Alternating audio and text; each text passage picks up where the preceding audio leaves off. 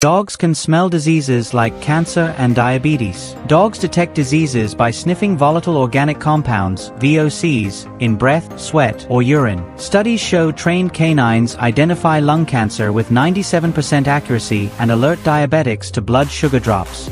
Their noses house 300 million scent receptors. Humans have 6 million, enabling them to sense parts per trillion. Organizations like Medical Detection Dogs train pups to save lives, proving their noses rival high-tech labs. This interspecies teamwork bridges biology and medicine in groundbreaking ways.